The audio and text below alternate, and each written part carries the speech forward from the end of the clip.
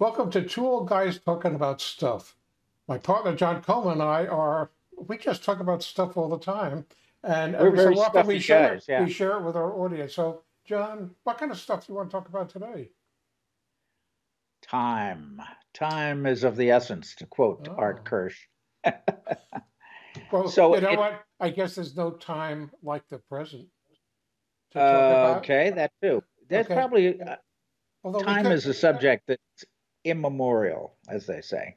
right, Um, as a matter of fact, with time, you always get a second chance. time, as we get older, time is really important to us, I think, and it's. I was just this weekend questioning. I think the word is fungibility of time. In other words, how time can change relative to our lives, relative to people we know. I just went to a memorial Hmm. for my cousins, a memorial of life, wonderful ceremony, great gathering. My first cousin's husband died about a week and a half ago, Hmm.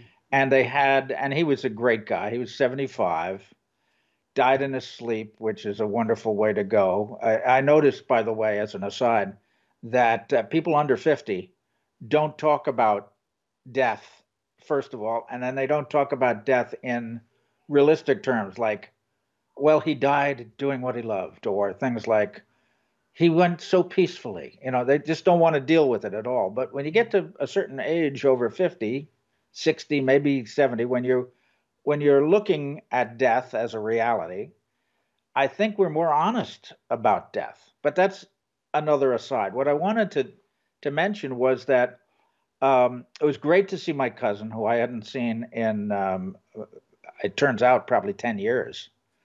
But her cousins, sisters, nieces, nephews, things like that, and her husband's family, just a wonderful ceremony of life, and really filled with great stories.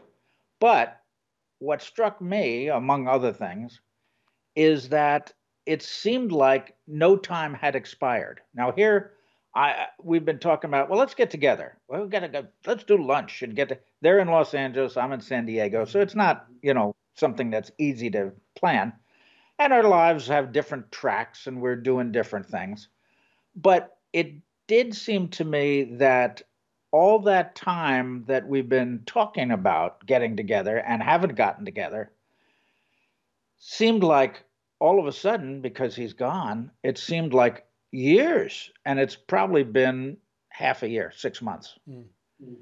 On the other hand, seeing my cousins and nephews and nieces, who I haven't seen in 10 years, we get together and how are you and how's your mother and all this and what are you doing and meeting the new children, great grandchildren from somebody's cousin, seemed like yesterday.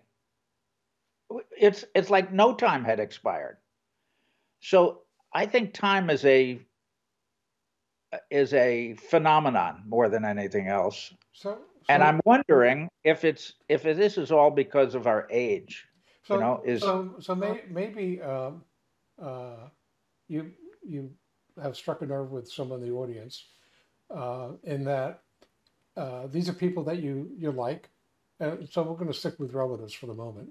They're like, but they're not in your normal circle. It's not like when you and I grew up in New York, and we were always near legions of family members. So there right. would be dozens of opportunities, probably every year, that we'd get together with some or all of them, whether it Sure. be at Christmas or Hanukkah or birthdays Yep.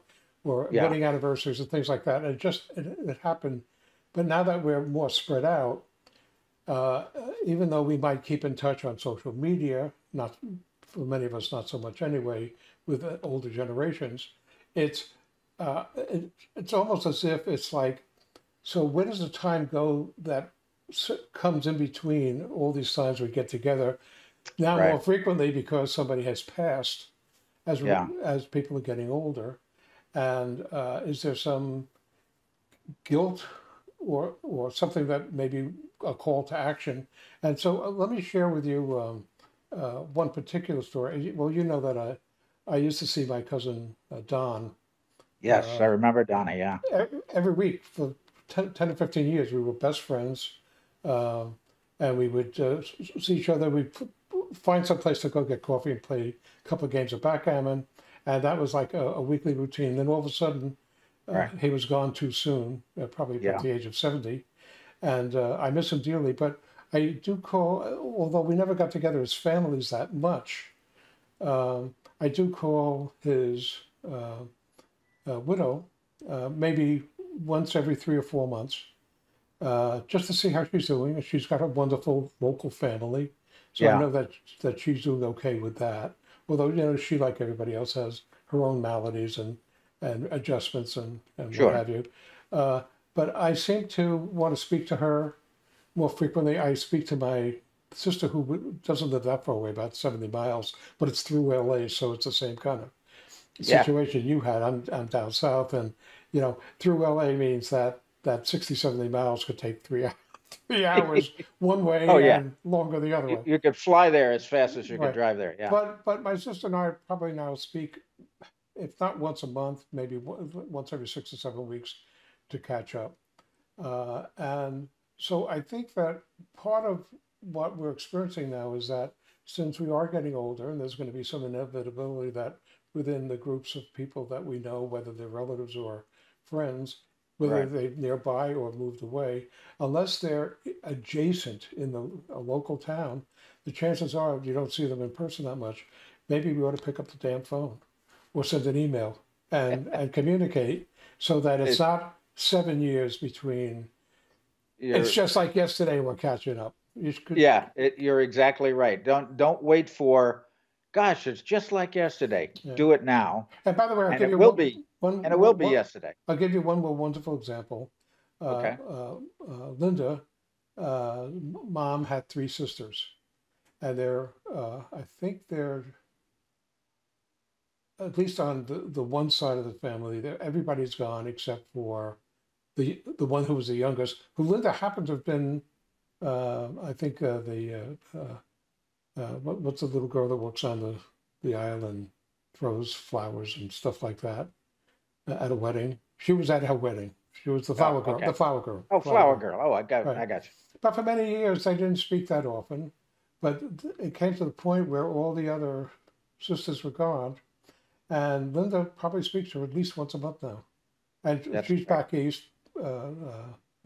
I don't want to give her name, but sister's back, her aunt's back east, and they just have wonderful, long conversations Yeah. about family, about just current things that are going on, and I know that she looks forward to it. In fact, if she doesn't get to her to 5 or 6 weeks now, and it only started about 2 or 3 years ago, and it's a Yeah. wonderful thing. So I think you're sort of expressing something that's in that area that maybe there is plenty of time if you pick up the phone or you write Well, a letter. that's the thing. It always seems like there's plenty of time until all of a sudden there's no time. Right. And as wonderful as it can be when you have a reunion and you get back together after a long period of time, and as wonderful as it can seem like it's only yesterday since we talked, really we need to reach out more. We need to coordinate, contact, and touch base with each other much more often. And it's a what do they call that? Outreach. It's a positive thing that we have to do. We can't wait for somebody else to do it. Hmm. So I wish everybody love, and God bless John Carter, who's my cousin's husband, and his wonderful family. They put together a beautiful memorial. Um, but let's not wait. Let's get in touch with everybody we love and know. And I'm thinking of high school and college friends, and you know what? Pick up the phone, call somebody out of the blue if necessary. It's a way to enrich our lives. Amen to that. For more on Celebrating Act Two, visit our webpage, follow us on Facebook, subscribe to us on YouTube, and tell your friends. Celebrating Act Two is the user manual for the second half of your life.